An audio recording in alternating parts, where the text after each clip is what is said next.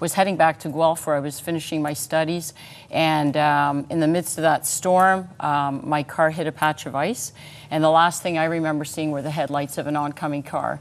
And then after that, I lost consciousness, but that car impacted me on the driver's side. Miraculously, I wasn't wearing my seatbelt. I got ejected through the window of the driver's side door of the car.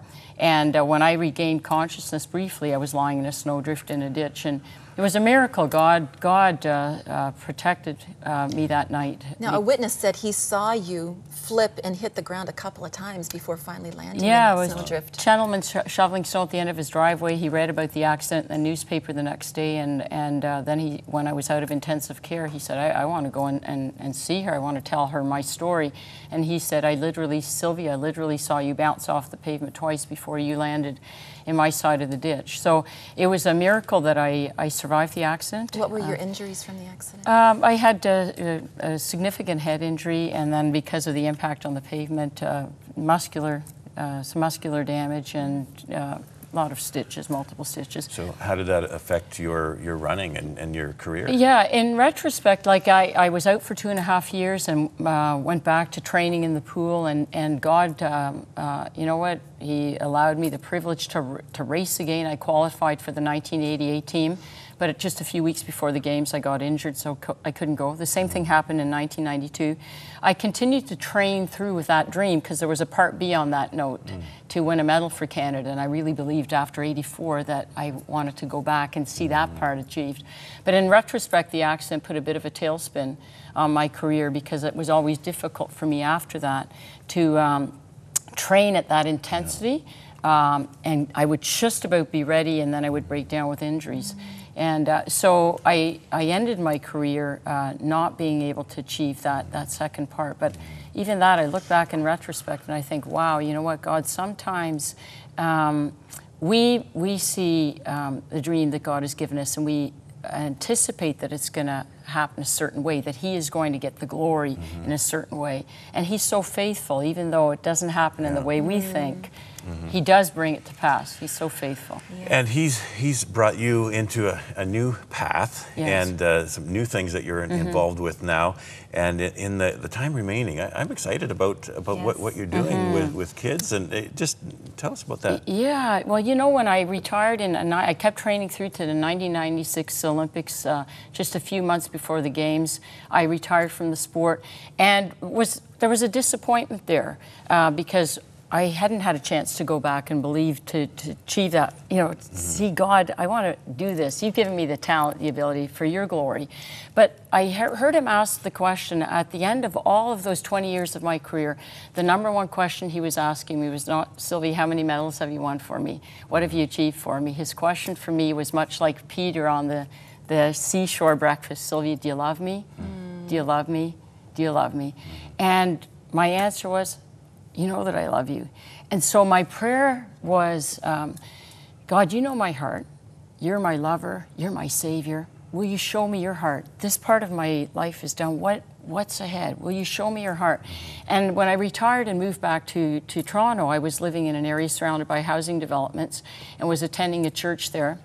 And I got to know children who were coming from the housing projects. And I would see them coming to the church wearing their summer sandals in the middle of winter. And so I would drive them home, and I got to know them and saw poverty for the first time. As a Canadian, as an Olympian, I'd often said, I love Canada, and I do love Canada, but I believed that everyone in Canada had a chance to do and be what they wanted to do and be. So I met poverty really for the first time at a very deep level. And so this prayer that I was praying, God, you know my heart, show me your heart.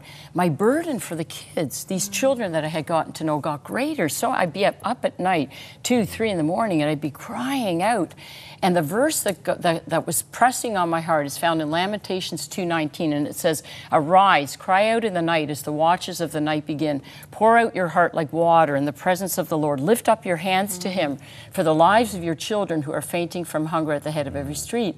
And I said, God, what is this? And one day I heard Him whisper so clearly to me, Sylvia, you asked me to show you my heart.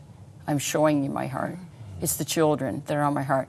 And then it was like, wow, because what I had seen happen in these communities of poverty is these children at age 9 and 10 were giving up. It was like a light went out, like a window shut. And I kept saying, what is that? What's this change I see in these children? And one day it struck me, God downloaded it into my spirit, Sylvia, that's hope, and it just left. And so it was at that time I said, I've got to do something. I can't stand back. I met Brian Warren, the founder of a national children's charity called Start to Finish. And Brian said to me when I shared that I had to do something, I saw hope leaving. He said, have you ever thought of using your running background as a means to connect with these children? And it was very interesting because, you know, I hadn't thought about that, but I realized God is a perfect steward of our lives. He uses everything. And I kind of thought, okay, my running career is done. Okay, now what's next? And he's saying, no, no, no. So when Brian said, have you ever thought of using your running background? I was like, no, but you know what? I see these kids, they don't have opportunity for physical activity, for exercise. They've got all this emotion, frustration bound up. So we said, okay, if hope is leaving, what does hope look like? So Brian and I were talking about it. Let's bring running. Let's give them a chance to expend that frustration energy. Then we saw a statistic about how far behind in literacy these children are who live in communities of poverty, way behind in literacy. So they go to school and they fear books because they're behind, and who of us gravitates towards something we don't do well? We said, let's bring literacy, and then we said, let's bring men and women, mentors, role models. So we started in 2004 with one school in Toronto. We said, let's bring a running and reading club, and let's see if we can't keep hope alive by bringing opportunity and resources and people into their lives. As you're talking about it, we're going to see some footage of the running and reading club. Yes. And we'll see kids there out there. Here they are. We have 28 we're in coast to coast in 28 communities across the nation with these running and reading clubs. We're seeing profound change in the lives of these kids as they work towards their year-end 5-kilometer run.